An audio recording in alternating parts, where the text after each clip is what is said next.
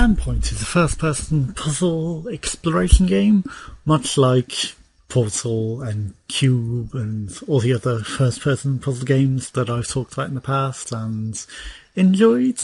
So this is yet another along those styles, except in this one, it's based upon the 5 stages of grief.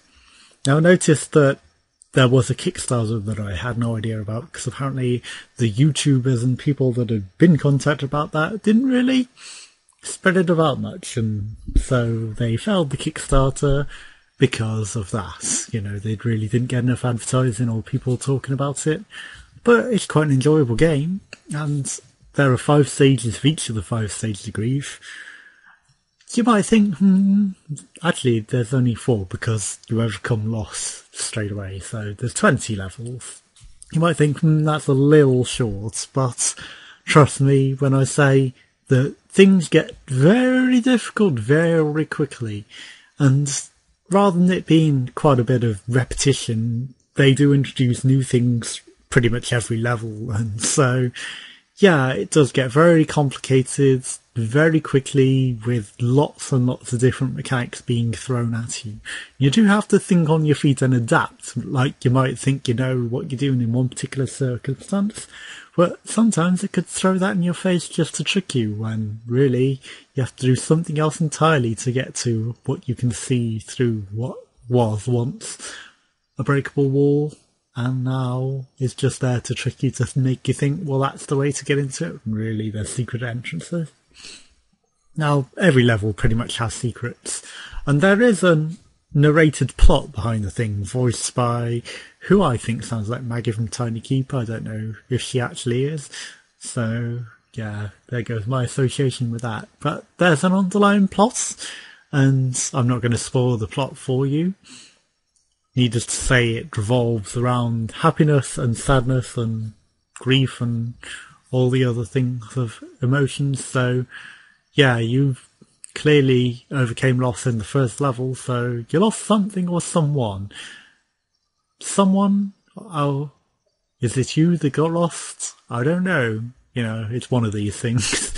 Try not to spoil it entirely. Yeah, so anyway, it's a really fun game, even though it gets really difficult and some of the puzzles can get quite frustrating at times.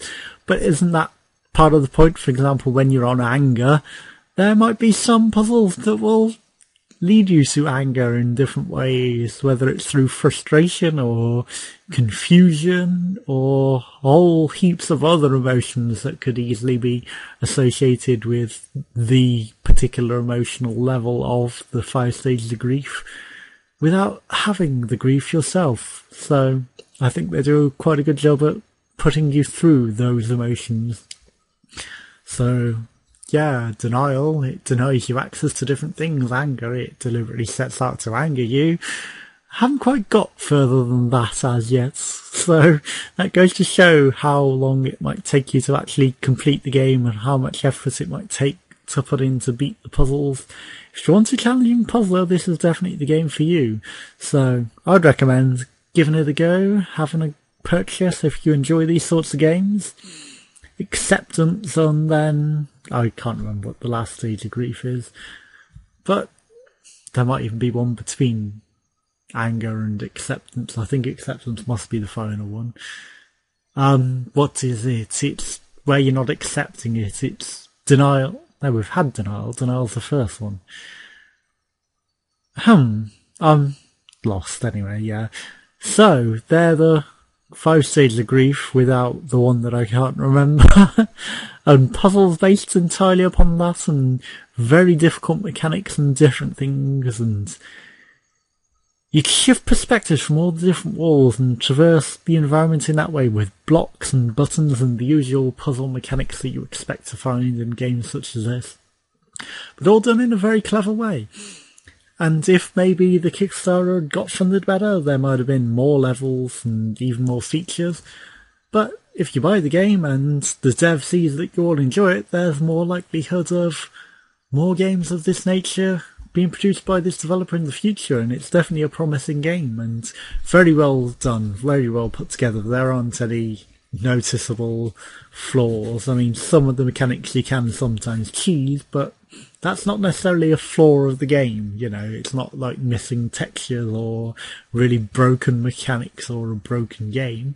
It's just something that I accidentally figured out, well, through experimentation, because I thought, I bet I could do that, and don't expect to be able to do it in the final version because I will have told the dev that you can do it. So yeah, this is Standpoint. Go check it out for yourself. It's out on the March the 6th.